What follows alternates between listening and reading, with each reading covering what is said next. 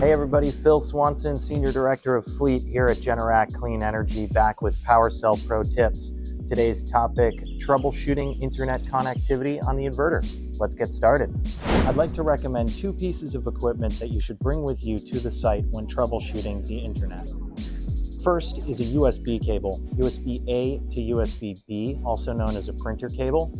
And the second is a dongle for your cell phone so that you can connect to an Ethernet connection. And that will help to verify that an internet connection is functioning properly rather than just relying on the inverter to do so.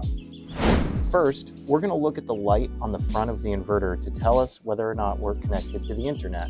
If the light is blue, you're connected, but if it's not, you're disconnected.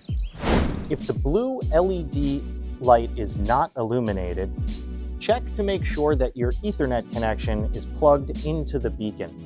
Second, we'll want to look on the device page to make sure that the Rebus beacon shows up. Note, the term disabled does not mean that it's not connected to the internet. That just means that you're not using a time of use schedule. If you don't find the beacon on the device list, we'll open up the inverter and check the power path as well as the internet connection to the beacon. In the upper left corner of the inverter, you'll notice the Rebus beacon. Check for two USB cables, one plugged here and the second a loopback jumper that provides power to the back side of the beacon.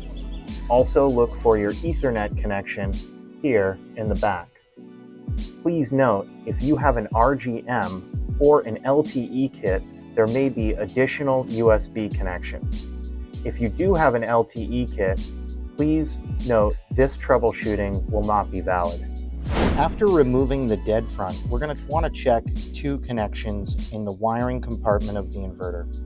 The first is the beacon USB-B port here, and the second is the Ethernet connection here in the back underneath the Rebus terminals. If all the connections look solid, but you're still not getting connection with your beacon, let's try power cycling the beacon. This can be done by unplugging the USB port on the inverter, waiting approximately 1 minute, and then plugging the beacon back in. If after power cycling the Rebus beacon, you're still having connectivity issues, try bypassing the internal Ethernet connection. Simply take the customer-supplied Ethernet cable and plug it directly into the RJ45 connection on the Rebus beacon. If internet connection is restored, replace or check the internal jumper behind the DC breakers for kinks or breaks. If the beacon is still not showing up on the device page, try replacing the internal USB cable with the known good USB cable you brought with you. If the beacon continues to not show up on the device page, contact tech support.